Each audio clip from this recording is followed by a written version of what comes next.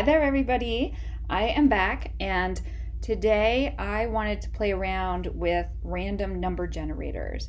And I'm trying to start as simple as I can. I don't know that I can use the word simple and random number generator together in the same phrase, but I just did it.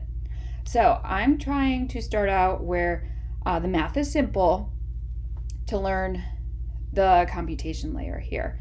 So in this particular video, what will happen, so let me show you a finished screen here, is every time the student clicks this button, this point will move. It's just going to give them a random point here from -9 to 9 for both the x and the y value. And then, this is infinite. I mean, they could sit here all day and do this. So they would type in the x value, so that's an 8, and the y value is 0, and it will let them know if they're correct. Let's try again. Oh, what is that? -9, and that's 6.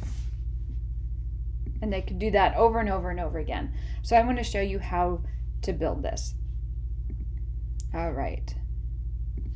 So the first thing I'm going to do is add a button component. And I like to be funny when I name them. This is but2. Little humor on the back end of Desmos computation layer. Get it? I apologize. I am the mom of boys, so that's funny. Graph component is next. Do I need to? Yes, I do. I'm going to name this graph2. Again, I always put the number that corresponds with the screen. Okay, now we're going to click on the graph to edit the graph. We're not going in computation layer there just yet. And I want this ordered pair AB. Okay, that's all I'm going to do in here. Now the computation layer for it. So go into computation layer for the graph, and what we're going to do is add the random number generator. So what I noticed in the forum and the examples is they use R for their variable, so I'm going to stick with the same thing. So if you happen to go onto the forum or anything like that, it will look similar. And we want a random, see there it is, the second one down, random number generator. Now I'll show you what to do later if you don't want the button, but for now we do have the button, and we called it but2. And we're going to click on press count or type press count. All right, so we've established that yes, we're going to have a random number generator. So now I want to do this for the numbers that are in my graph. I called them A and B. So for the first number, A, which is actually my x value, I'm going to get a random number, so r dot, I want it to be an integer. And now here in parentheses, you're going to put the lower and the higher range here. So I'm going to go from -9 to +9. I'm going to do the same thing for number B. Oops. There we go. Number B. I want a random integer from -9 to 9. Okay. Now at this point, let's see what we have. When I preview it, you can see that every time we hit this button, it changes. Now we could change what this button says. Right now it says try it. If I go down here, I can I delete it? What's going on? Oh, I just type press this button.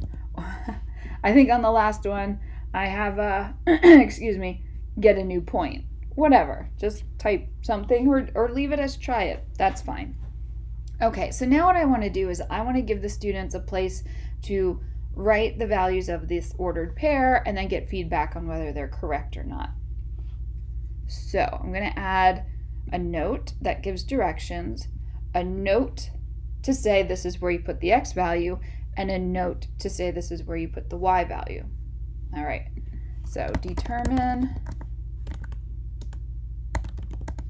the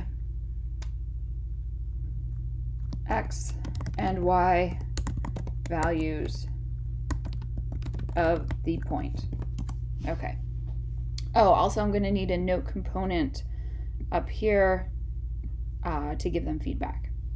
Okay, so tell me what X is, tell me what Y is.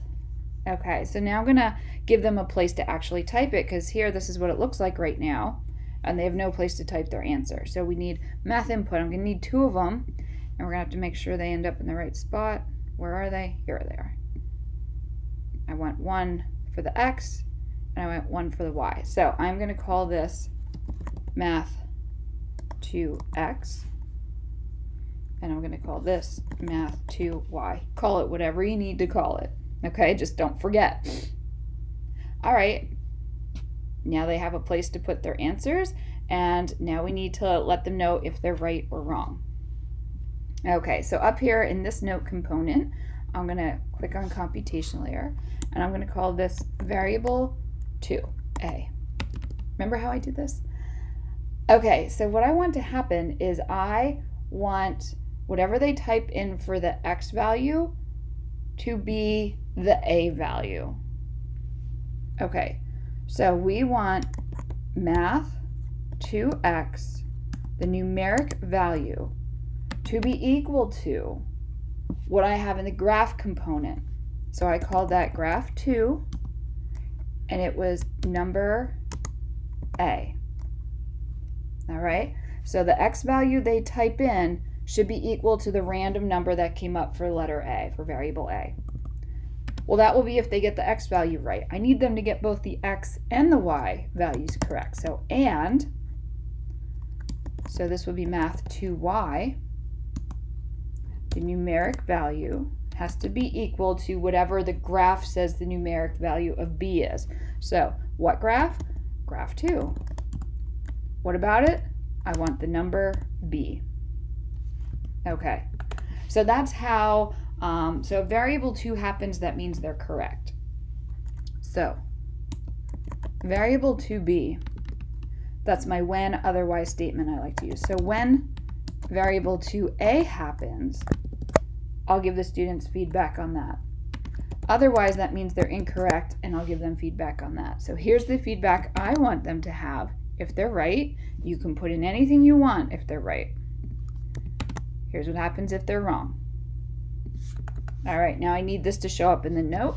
So we have our content, correct, and you guys know, if you've been watching here, this is my typical thing to put in, and my students are familiar with it. There we go. All right, let's check it out. So here we have our ordered pair. It's telling me right now my answer is wrong. Determine the X and Y values of this point. So that's 3, and that's -4. Oh, I'm right. I don't know that I like the button there. I might move that. Let's move that down to the bottom. I want that all the way down here. So it's almost like, okay, after they do the problem, then it's like, press this button. What is this? 3 and -6. I want a new problem. Look at this working. 2 and 0. Beautiful. All right, let's say you don't want this button. It's just a once and done deal that either, you know, they get this random point, it's different than all their classmates, they're gonna type it in and move on to the next problem. No button.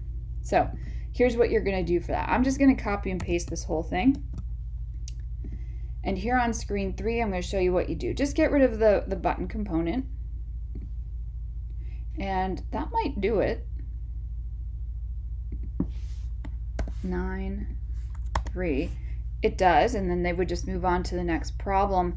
The other thing you could do is when you're actually typing it in, you don't need anything here. Nothing is needed because you're just getting the starting one, and that's the end of it, I guess. Submit, and it's over. Okay, well there you go. There's just a little bit with a random number generator. I hope that wasn't too confusing. And then there's a lot of great things we could end up doing with random numbers. Have a great day.